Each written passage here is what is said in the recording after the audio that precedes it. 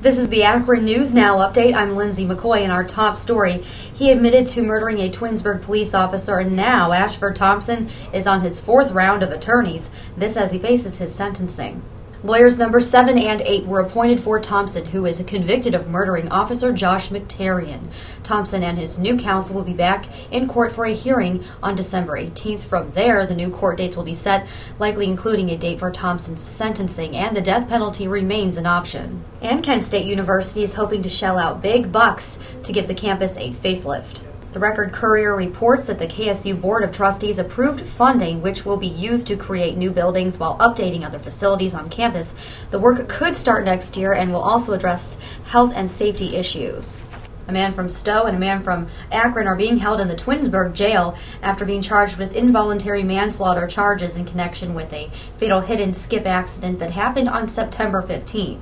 Police say Ricky Melton and Michael Rusu began a chain of events that ultimately led to the death of a man riding on his motorcycle that day. The pair are accused of stealing a trailer that then fell from their vehicle as they were traveling on 480. It eventually landed on the other side of that highway. That's where Michael Hall of Akron made contact with it. He was thrown from his bike.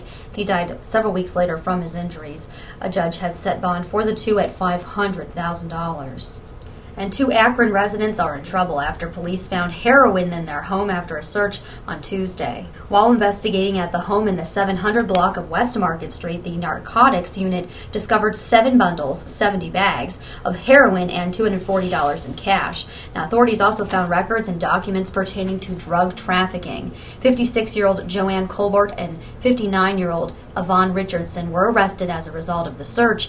Each had been booked in the Summit County Jail, and their arrests conclude a 2-month investigation. Well, if you're looking for an H1N1 vaccine, we have 2 going on in our area today. 2 clinics, one at Manchester Middle School from 4 to 7 and one at Hudson High School from 4 to 7 o'clock as well. You can visit AkronNewsNow.com for more flu coverage. It's found right on our homepage.